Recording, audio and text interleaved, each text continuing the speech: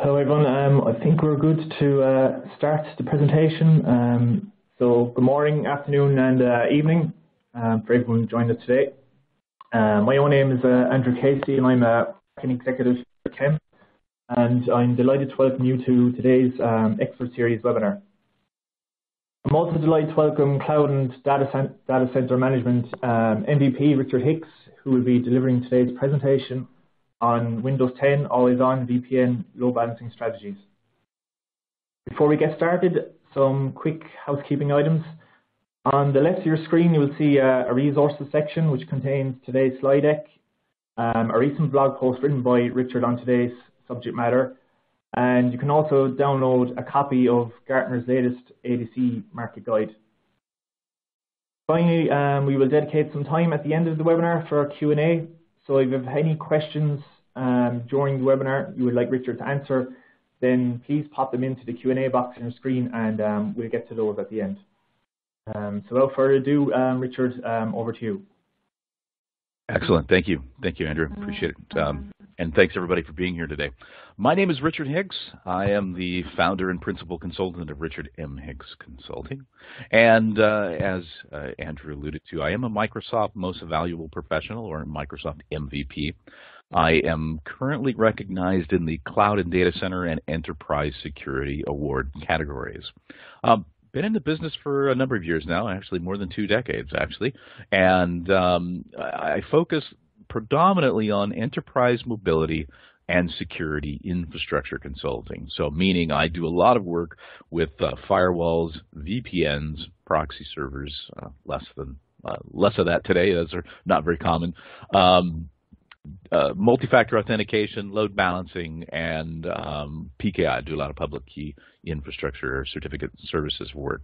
You can find technical articles about all of these things at my website, directaccess.richardhicks.com. My social media platform of choice is Twitter. I do more Twitter than Facebook or anything else. If you'd like to find me there, if you have questions or if you want to reach out, need any assistance with anything at all, always available there. Twitter handle is @RichardHicks.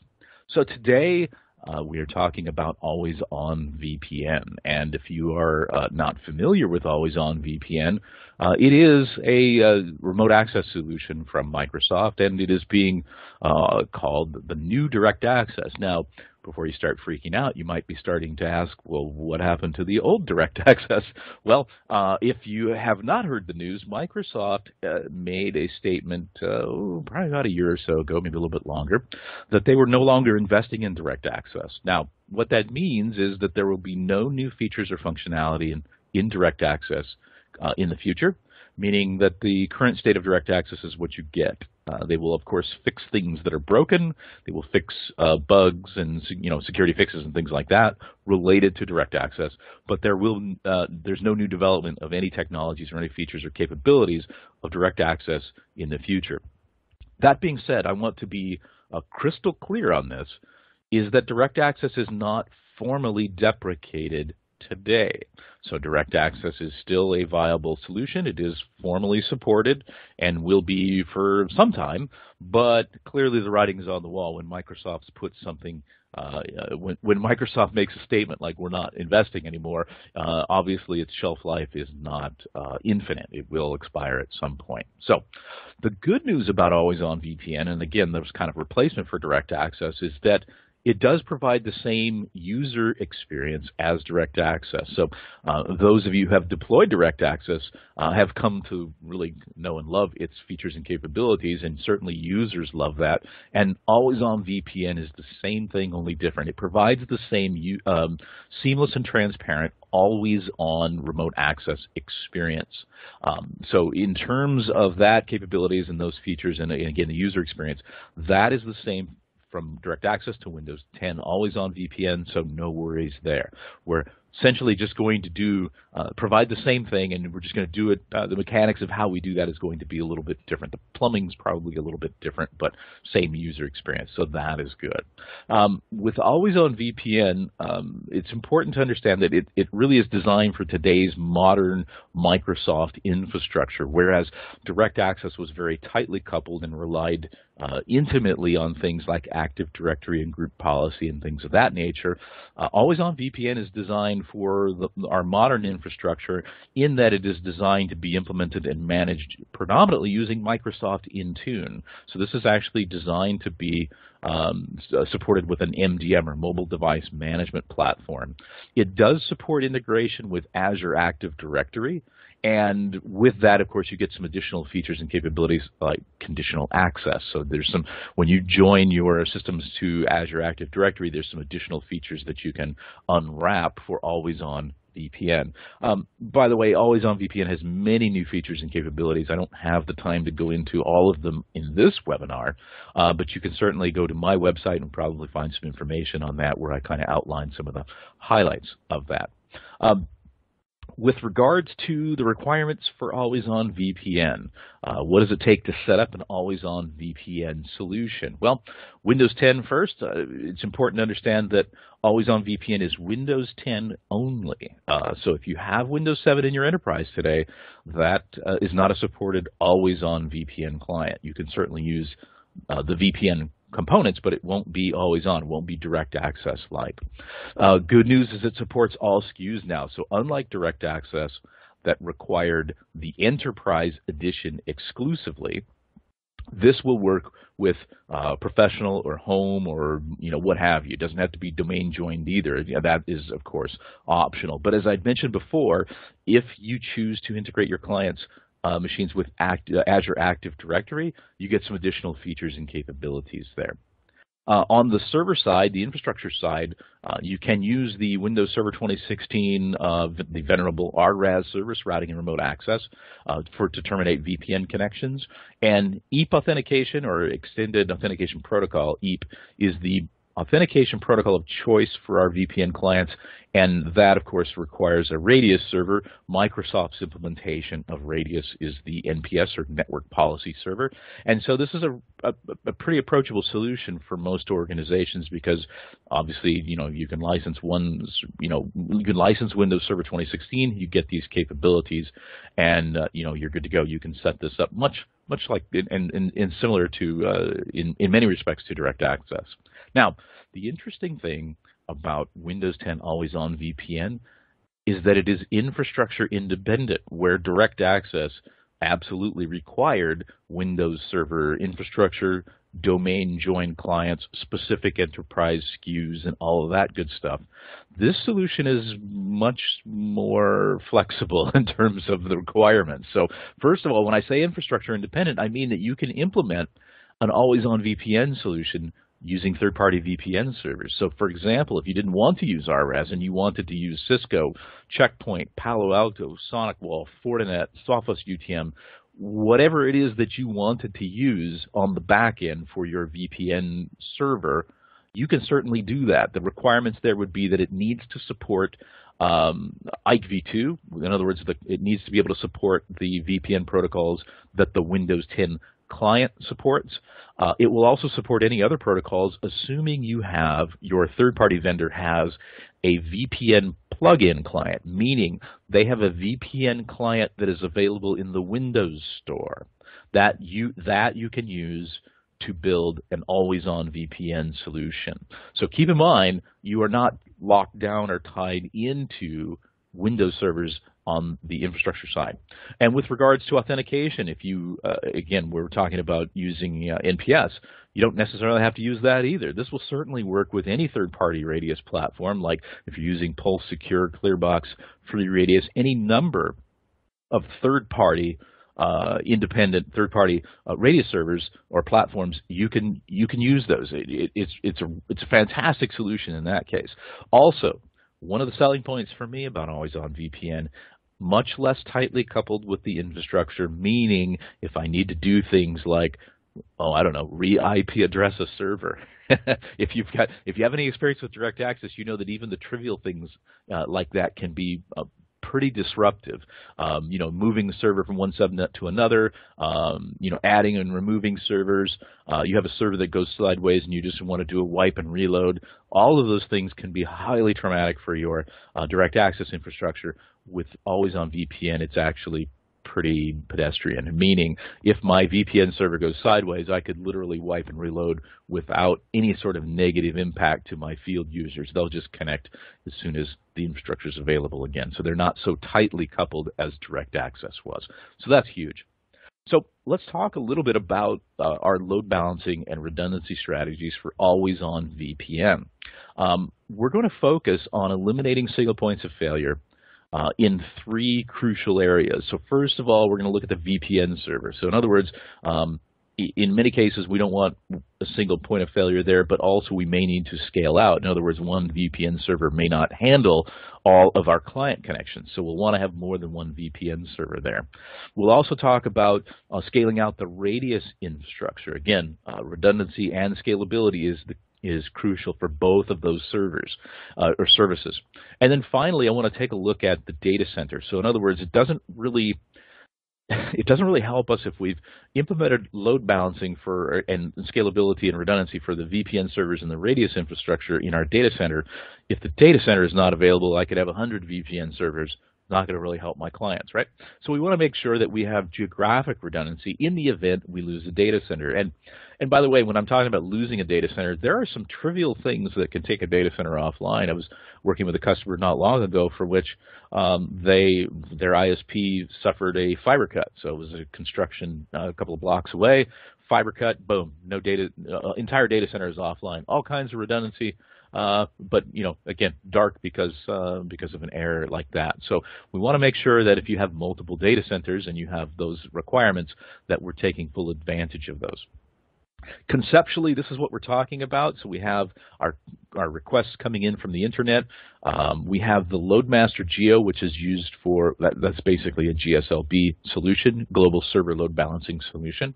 And that's going to distribute our requests amongst the data centers. So it's going to monitor each location, make sure it's available, and then route those requests accordingly. By the way, and we'll talk about this in a later slide, we can add some intelligence there. So if you are closer to DC1, we would send you there as your preferred data center. But if you're closer to DC2, we can send you there as well. That's a really cool solution.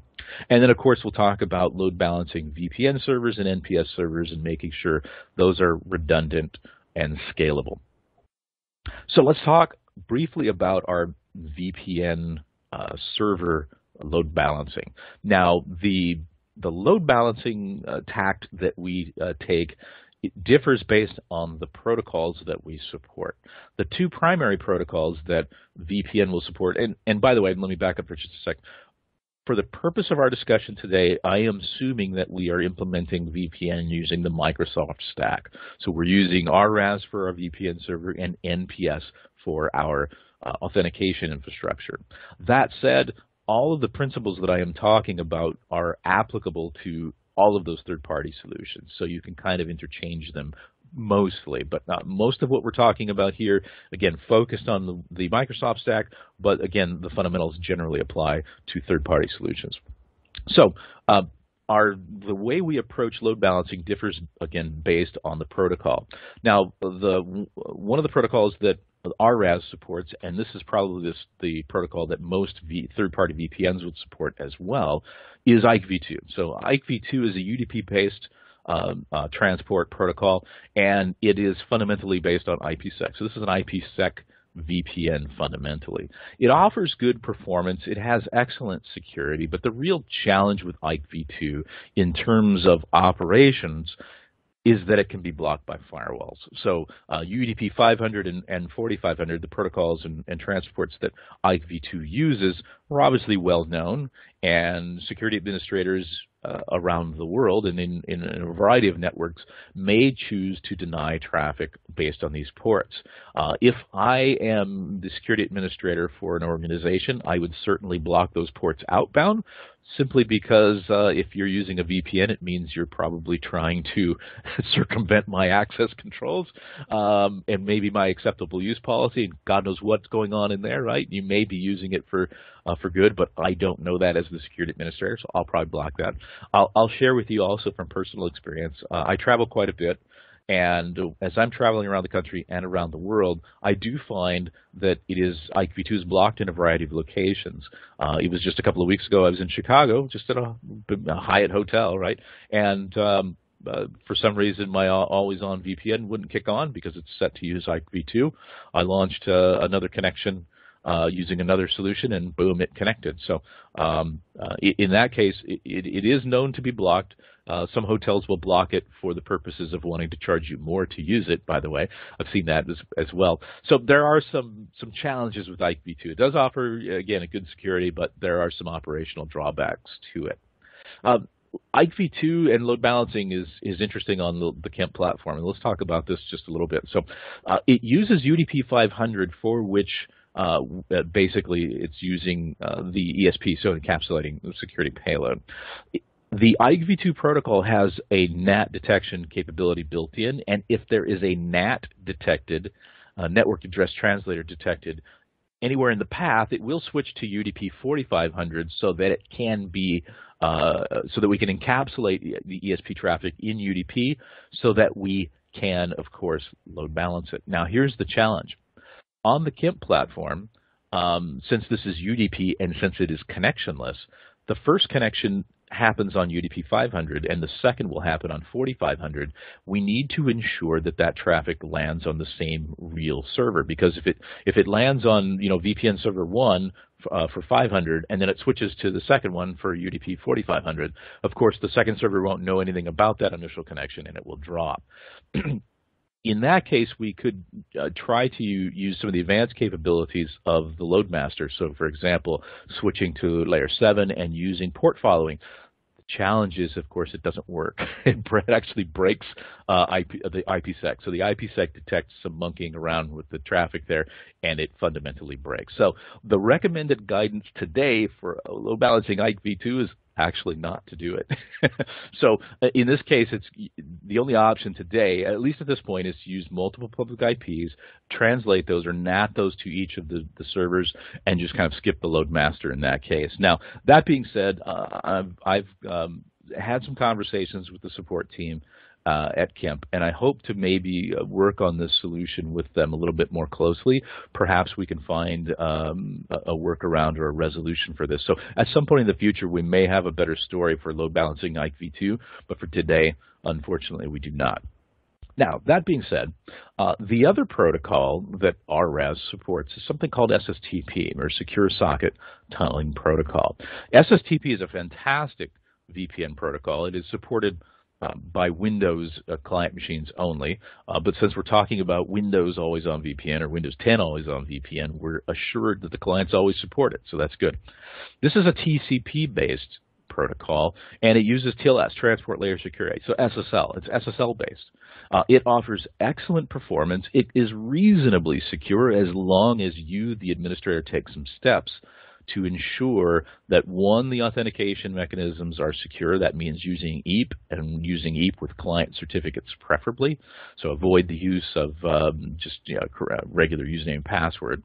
Also, it means that we need to pay close attention to the TLS configuration on the server. Now, with the LoadMaster, it makes it really stupid simple to do, and I'm going to show you how to do that. And you will, it's a way to really make the solution much more secure. So not only do you get the performance and scalability, but you get additional security when you front this with the LoadMaster. The advantage to SSTP is that it is available everywhere. Meaning, if you have an internet connection, you have access to probably at a minimum, bare minimum, port 80 and port 443, right? Because you can't get to a website anymore without even port 443. So in that case, SSTP works, and it works everywhere. In that scenario I described a couple of slides ago, when I was in the hotel in Chicago, it was the same thing. IKV2 wouldn't work. I launched my SSTP VPN. Boom, I'm connected to my home network, and I'm good to go. So in that case, the fallback to SSTP is helpful, but there are honestly there are some positive benefits and some aspects there that I think are probably good to pursue in terms of supporting SSTP exclusively. So it meets the needs and the requirements. It always works. You don't have to worry about it. And so fantastic solution. You'll also see that it lends itself very well to load balancing because it is purely and simply TCP port 443. If you can load balance a website, you can load balance SSTP. So there's two options for this. First is SSL forwarding. Now, that means basically just accepting inbound TCP port 443 on the LoadMaster, on the virtual server, and just simply forwarding that encrypted traffic back to the backend server. So no termination, no offloading, just send it to the backend server. That's kind of the quick and dirty method. It certainly works, but there's some additional benefits to performing SSL offload, meaning that if we offload the SSL decryption and decapsulation and everything to the LoadMaster, we gain performance and scalability. Meaning, if the LoadMaster is performing all of the SSL handshake and encryption, decryption, and all of that good stuff, we offload that from the VPN server. It frees up our VPN server in terms of resources, so less memory consumption, fewer CPU cycles consumed, meaning we can accept or we can sustain more concurrent connections on the VPN server, and generally speaking, just improves performance. So I want to take just a minute and go through a demonstration of load balancing SSTP. You'll find that it's pretty straightforward, but there's a couple of things that I want you to be keenly aware of here.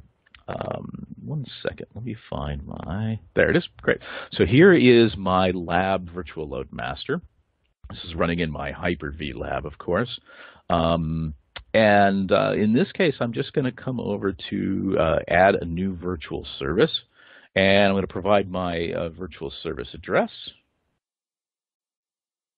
The port, of course, is AS443. And we'll just call this SSTP. Oops. And this is TCP, so we'll go ahead and add the virtual service. And at this point, we've created the virtual server. I want to do a little bit of housekeeping here. So, for example, the scheduling method by default is round robin. That may not be ideal, so I'm going to switch that to. I really like least connection. That's kind of my favorite. But ultimately, this is your choice, really. I'm going to choose least connection, and my persistence options, we're going to choose source IP address here. In terms of the timeout, again, that's up to you. I usually accept the defaults, but you can change that as you need. And at this point, I'm going to go down here and add the real servers. In this case, I'm just going to select TCP connection only. For the health check, we'll provide the port 443, and we're going to add a new real server. And let's see if I can remember those IP addresses. 1.230, I think is the first one. And 231, I think, is my second server.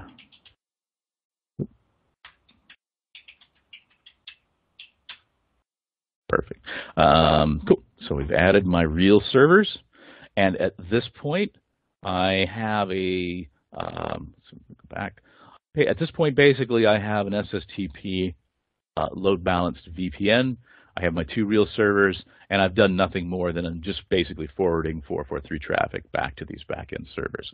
And again, that might be well and good for maybe a small deployment, but again, if I want to gain additional scalability and improve performance, I'm going to want to do some SSL offload. And the way to handle that, of course, is to go ahead and modify this virtual server, and then for SSL properties here, select enabled for SSL acceleration.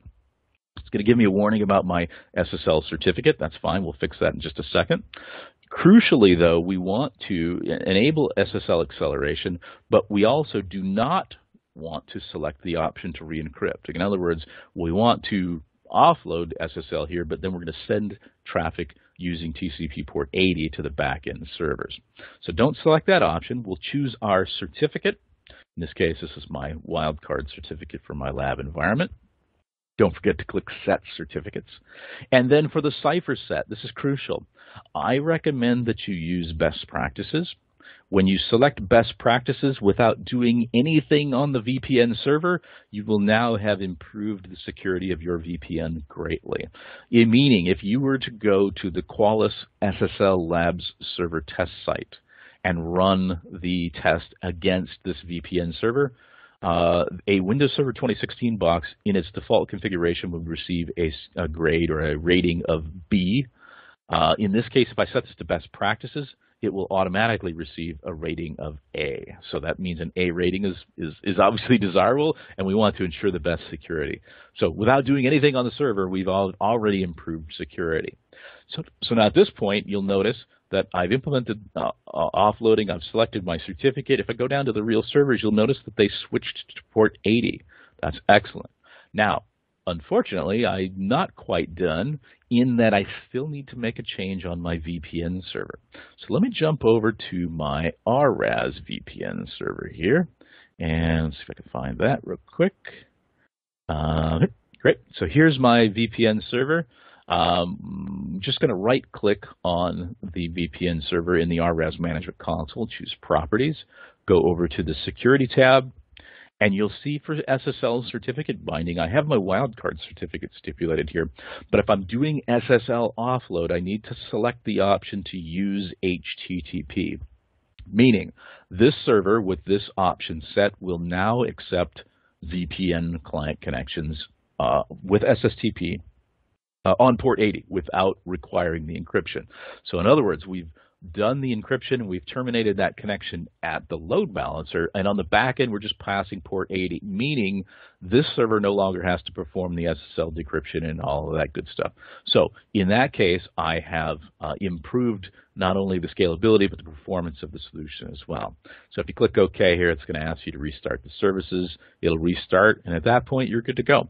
So huge win for that, and definitely, unless you have a really small environment and you're only going to support a couple of users, probably doesn't make any sense to do that.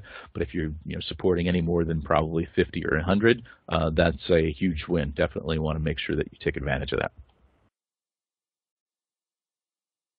So let's talk about our authentication infrastructure. In terms of Radius, we can provide load balancing for Radius as well.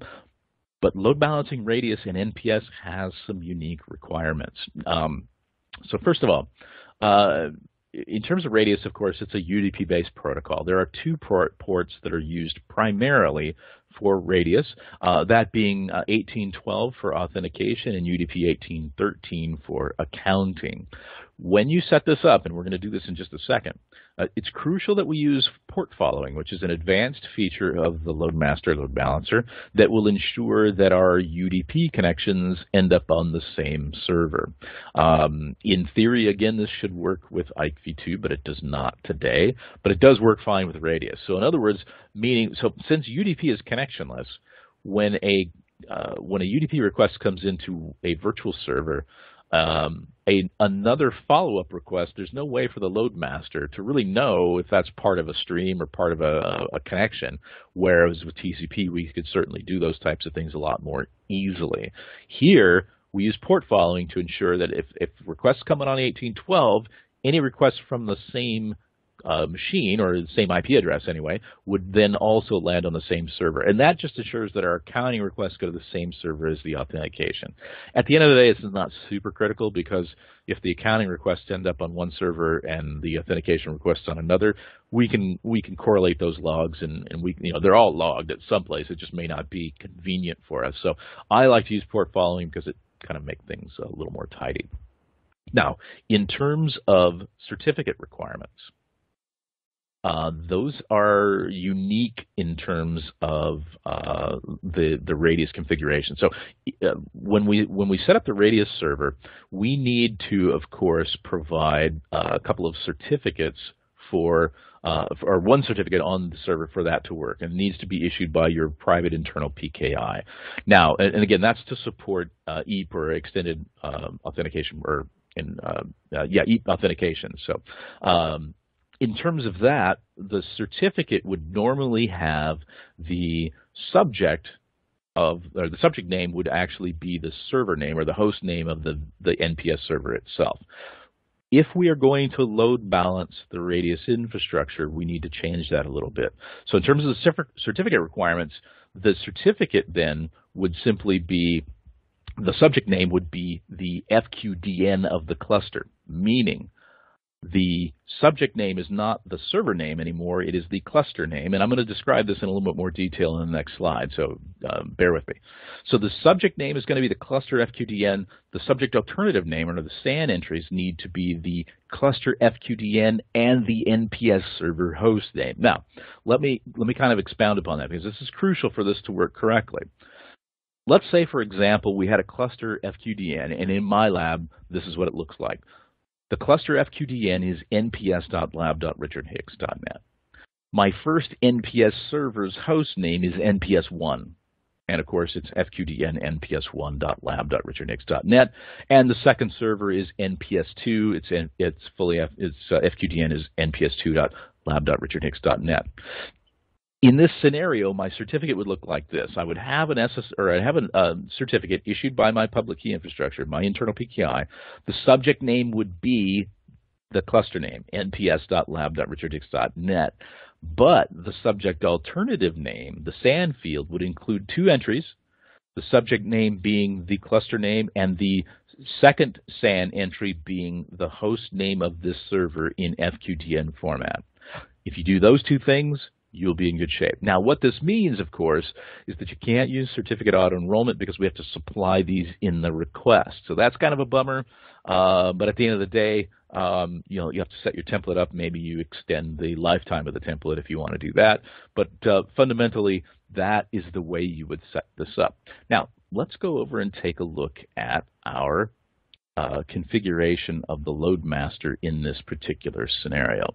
So we're going to add a virtual service, and in this case, my is 207, I think. Port is 1812 in this case, and we'll give it a name because this is going to be crucial. So this is Radius Authentication, and the protocol is UDP. So we'll add this service. Again, persistence options, I'll just use source IP address, and I, again, prefer least connection, but you can do this in any variety of ways you want to do. Real servers, your options for real server checks, of course, are limited when you're using UDP, so I'm just going to leave the default of ICMP or ping. Make sure that your Windows firewalls on your NPS servers are allowing inbound ICMP echo requests so that this doesn't fail. So we'll choose Add New, and we'll add each of our servers. 8 and 209, I think, are my servers. Great, 1209, perfect. And then we'll go back. So at this point, everything looks good, but we need to make another change. Well, actually, let me back up. This is for our Radius authentication. We also need to add our Radius accounting. So 172.1.207 is the virtual address. 1813 is the port. This is Radius accounting, and protocol is UDP. So we'll add the virtual service. Again, we'll choose this, source IP, fine, lose connection, good. And add our virtual or our real servers. Everything looks good there. 9. Great. So all of our real servers and virtual servers are set up. But again, we need to make a change here to ensure that our accounting requests land on the same server as our authentication requests. So in order to do that, I need to switch this over to L7. So let's go and switch this off. And basically, the way this works is you just simply disable or uncheck the option to use or to force L4. So we'll select that. And one of the things you'll notice is as soon as you uncheck the option to force L4, you'll see that we have some additional advanced properties. We don't have to do anything here on the authentication virtual server, but we will go back and modify our accounting virtual address, And so we'll uncheck force L4. And in this case, you'll see under the advanced properties, we want to enable port following. And in here, we want to select the virtual server that is the authentication virtual server. So that VS there. So we'll select that. And at this point now, what will happen is any requests that come in from a client machine on UDP 1812 will automatically use this same virtual server for any requests on 1813, meaning our accounting requests should then land on the same server as our authentication requests, and it makes our log correlation just that much easier, a little more tidy in terms of trying to track down requests. All right, so let's talk a little bit about geographic redundancy. Again, as I'd mentioned before, we want to kind of focus on the data center and making sure that we're eliminating all of our single points of failure, the data center being one of those. So in terms of geographic redundancy, what we're going to do is we're going to configure a global VPN or FQDN for our VPN infrastructure. So each of your entry points might have their own specific name. In a standalone infrastructure. When we're building out a multi-site infrastructure, what we want to do is use the same host name across for each of the VPN servers. So each VPN server in each location would have the same FQDN. And then, and for our example here, I'm just going to use vpn.example.net. So each server has an SSL certificate installed with the public host name. In this case, vpn.example.net. All servers have the same name. And then what happens is you'll create a DNS record for vpn.example.net, but instead of that being a host record or a CNAME, you're actually going to create a name server record, and you're going to delegate that DNS name or namespace to the LoadMaster GEO. So the LoadMaster GEO, the way it works is it's just a DNS server. So it's going to listen on UDP port 53, and any of those name resolution requests from your public DNS now will, of course, go to the LoadMaster GEO. It will respond with an IP address, and of course, before it can do that, we need to define our selection criteria and enter our public IP addresses for each of our locations. So let's take a quick look at how we might do that on our LoadMaster. I can't show you, of course, the public DNS side of that, but that information, by the way, is well documented on the KEMP website. So if you go to the KEMP website and just look up LoadMaster GEO, you will find some detailed prescriptive guidance on how to set that up, the DNS side. But as far as the LoadMaster side, let's take a look at that. So in here, I'm going to actually go to the Manage FQDNs under the load balancing, global load balancing screen here. And I'm going to supply my public host name. In this case, I just use vpn.example.net, right?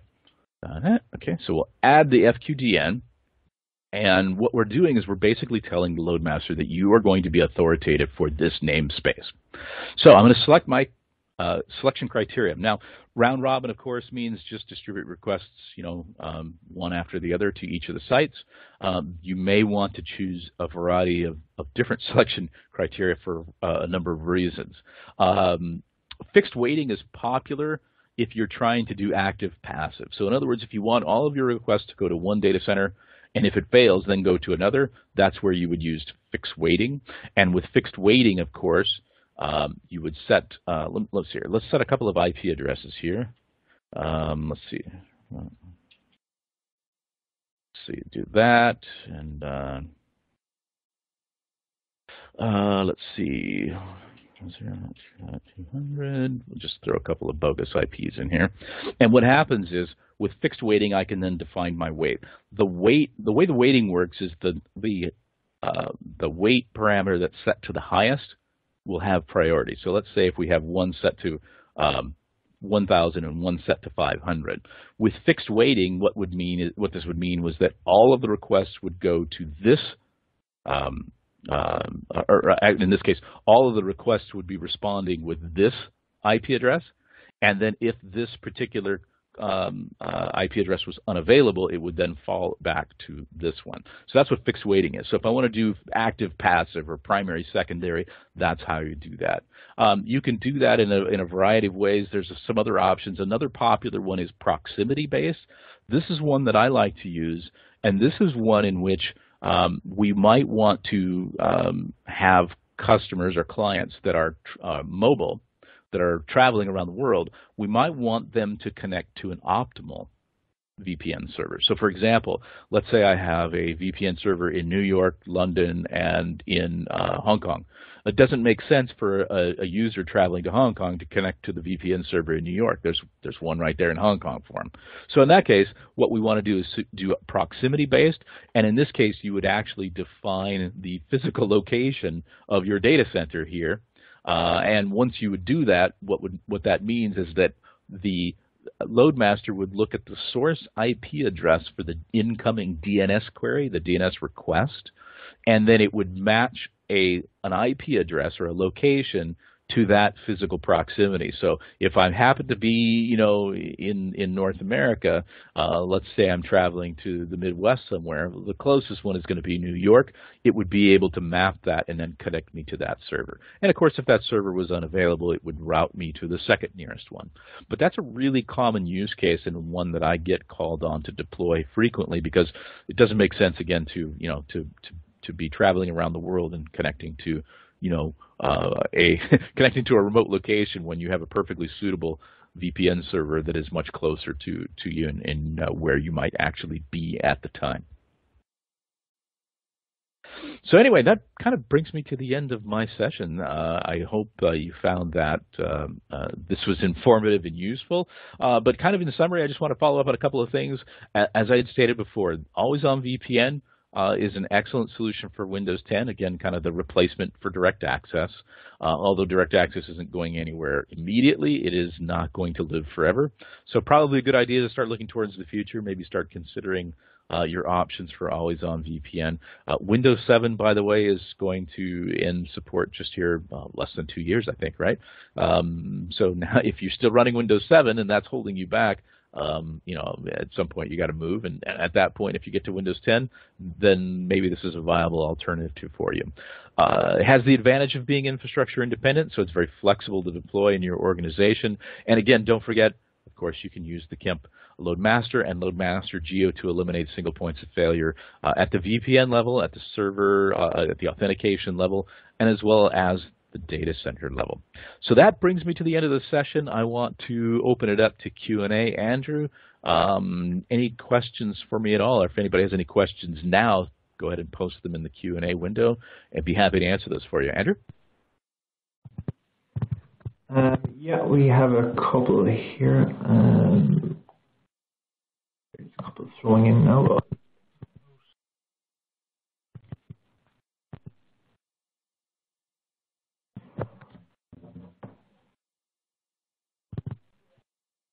Okay, we have one question here saying, shouldn't this SAN contain both MPS1 and MBS2 on the certificate?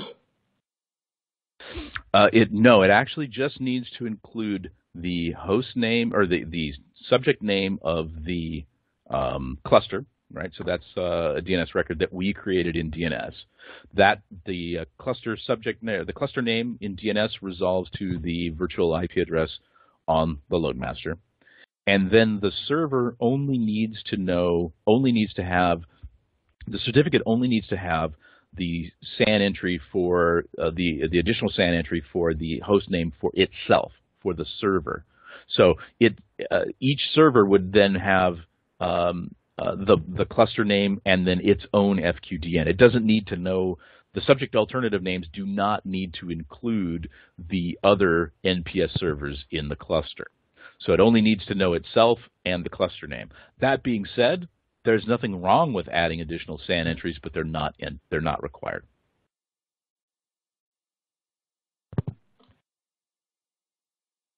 Okay, we have another one here. Does Always On VPN have a NLS-like component, and how does it work? Good question. Good question. So it does not have an NLS as DirectAccess does. So if you're familiar with DirectAccess, we had the network location server.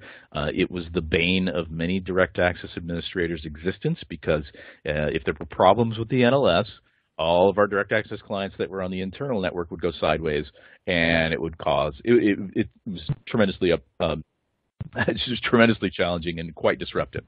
That being said, there is no NLS requirement for Always On VPN, but if you don't take additional steps, the VPN will connect on the inside network as well as the outside network, so it'll connect anytime. When you set up an Always On VPN connection, there is an option in the profile XML to include the trusted network detection element. So if you include that in your XML, what you're going to do then is tell the client to look for this specific DNS connection, or a DNS connection suffix called whatever it is, or whatever your internal domain name is. And then if you see that on the internal interface, then don't light up the VPN. So it has trusted network detection capabilities, that they're optional, and it doesn't require any additional infrastructure. It's implemented entirely on the client side. So it's not as, it's certainly not as brittle and delicate as the NLS and DirectAccess.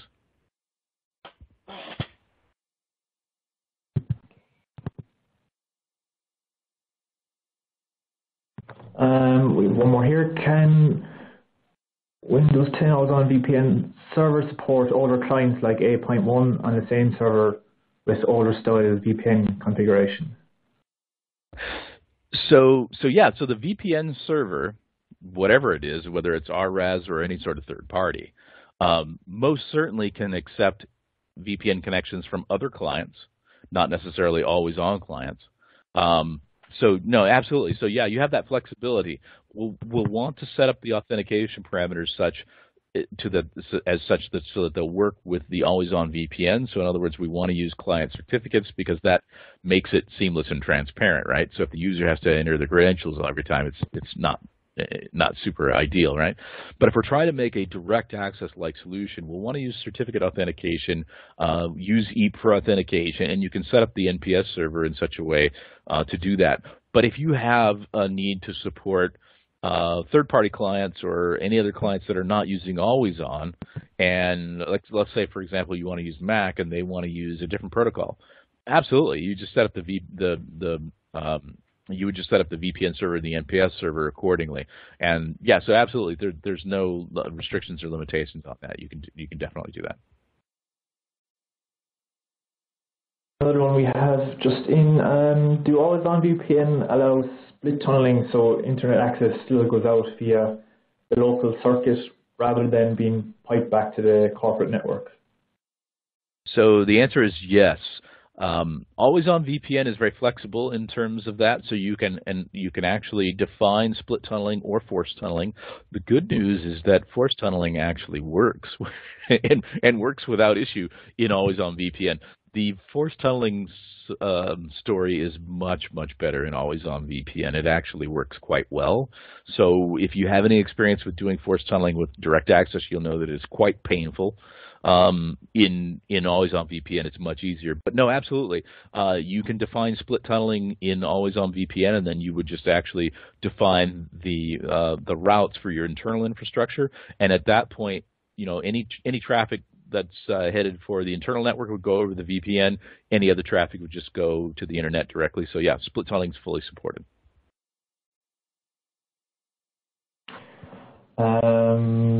Another one we have just in, will the RRAS console be updated in future to show all load balance connections from all servers as with load balancing direct access? Ooh, good question. I would say no, probably not. I don't expect Microsoft to invest heavily in RRAS. I think RRAS is one of those things. RRAS as a solution has been around since the beginning of time. RRAS, I remember working with RRAS and NT4 in the late 90s. And honestly, the management console hasn't changed much since then. So I don't expect them to spend a lot of energy in that. And the reason for that is because since it supports third parties, I think that they proffer RRAS as a solution. But my sense is that, you know, it's kind of a take it or leave it thing. and that and let me clarify that. I may entirely be wrong with it. This is purely speculation on my part. But if they haven't updated the management console for our res in 20 plus years, I can't see that happening anytime soon. So I wouldn't hold your breath on that. I think if you have advanced requirements for VPN, then using a third-party VPN is probably a better choice. Another question here, is there any concern about encrypted traffic from the border to the internal server for SSL offload? Of course, yes, absolutely. So when we're talking about SSL offload, by inherently and by design, we now have traffic passing in the clear from the LoadMaster to the VPN server.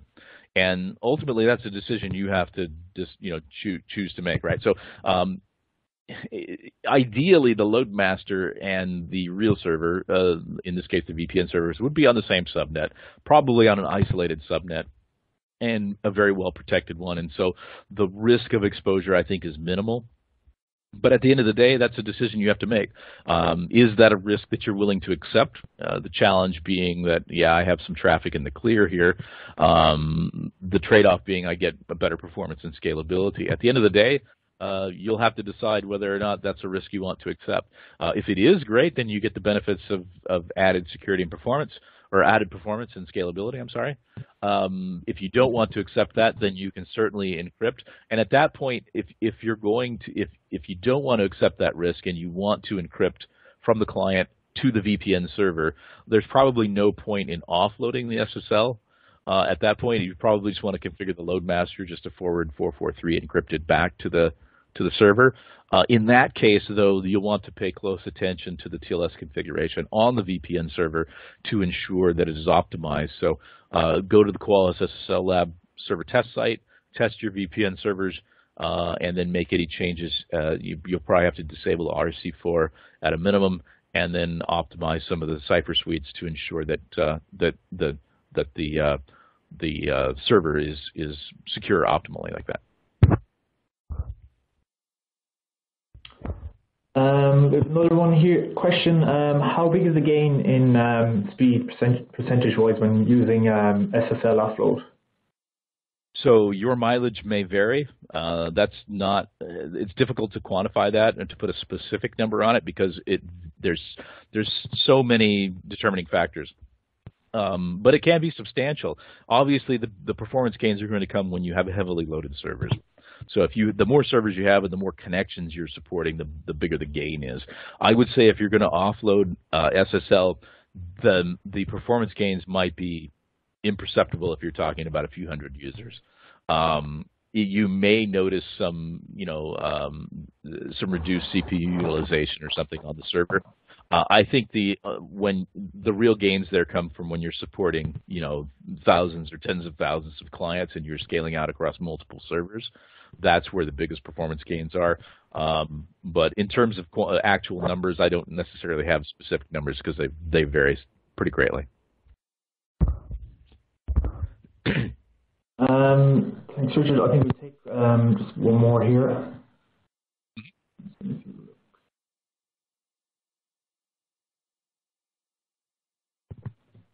We have one question here, a good question. Are there any benefits of having KEMP over F5's big IP? There are numerous. So first of all, the F5 platform is obviously an excellent platform, and there are many excellent solutions out there. I think some of the selling points for the LoadMaster platform are, first of all, in terms of cost. I mean, I think it is a much more affordable solution. KEMP also has kind of pioneered this, kind of pay-as-you-go or metered licensing subscription. So one of the benefits to the KEMP is that you're really not paying for the load balancers anymore. You're just paying for how much you use. So if you want one load balancer or 10, they don't care. You're just going to pay for the usage. So in terms of that, you can scale these solutions up and then basically pay for what you're using. So they are a much more cost-effective solution, and they offer comparable performance,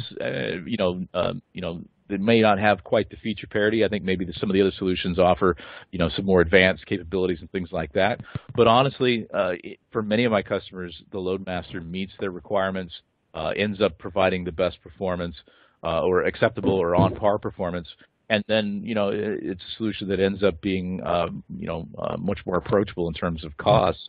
And by the way, if you look at the ecosystem for KEMP as well, they have some excellent complementary solutions. If you take a look at, KEMP 360, which allows you to manage all of your LoadMasters across your on-premises and in the cloud, Azure, AWS, everything, and you have one holistic view of all of your load balancers in your organization. That's pretty compelling, and it integrates very tightly with the LoadMaster. It allows you to do things like move virtual servers from one LoadMaster to another, even replicate configurations, do updates, things like that.